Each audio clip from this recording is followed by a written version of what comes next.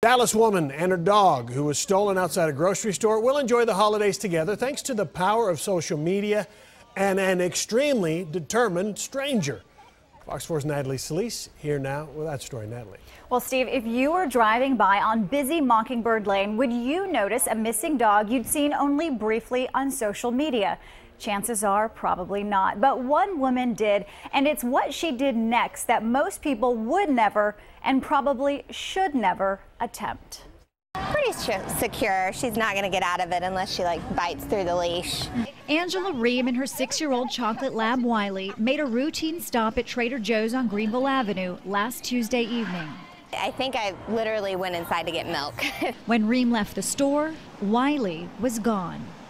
It's the worst feeling in the world. Lose your little baby girl. She immediately posted on Facebook and hoped for the best. I was just driving by Mockingbird. Alyssa Sanderford, who didn't know Ream, happened to see a Facebook repost the following morning. I'm going down the street and I see the brown lab with the bright orange collar, and I was like, that's the dog I was just looking at. She stopped to confront the man standing at a bus stop holding Wiley's leash. I walked right up to him and I said, I know the dog is stolen, you need to give it back. And he said, I don't know what you're talking about. And I went to go reach for the leash and he was not happy, and I grabbed the leash and he jerked it out.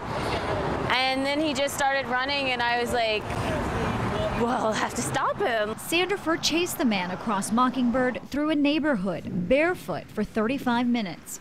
People watching her run by, even joining the chase, including some guys at a nearby Goodwill and a couple who let her hop in their car for part of the pursuit. She was really out of breath, and she was like, Angela, you don't know me, but I've seen your dog. I'm chasing after. The Goodwill guys finally caught up to the man and police swooped in, along with a very grateful Ream who's expecting.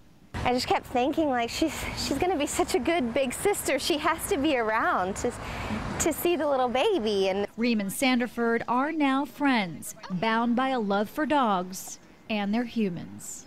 It doesn't sound like the safest chase, but we're certainly glad that she did it. Well, Sanderford says she and her boyfriend, rather, wasn't too pleased to learn that she was in a foot chase to recover a dog, but they are both glad it had a happy ending. As for Ream, she says she does not plan to press any charges against that man. Steve? That is a crazy good story, Natalie. Thanks.